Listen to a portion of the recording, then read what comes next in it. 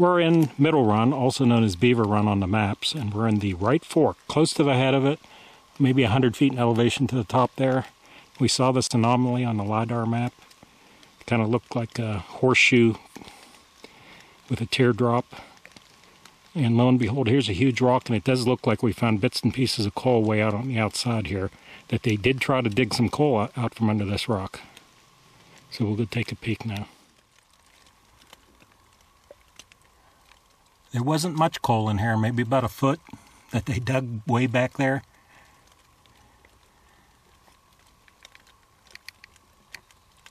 You could see it, just bits and pieces of it there. So 15 feet maybe.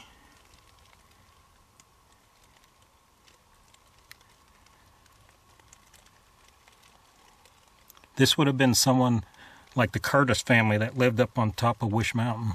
Maybe come over here and dug. You can see where the coal was, but boy, they obviously quit because they didn't get much.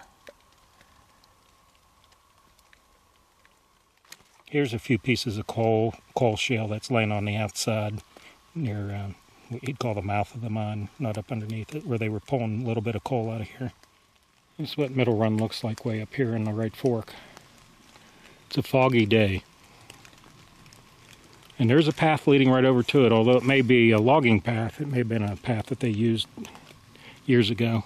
And then on the back side of the point there's a path leads right up to the top. See how wide open these woods are.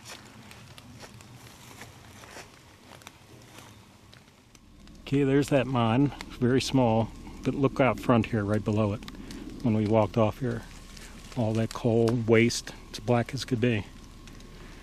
You didn't think they got that much coal out of here.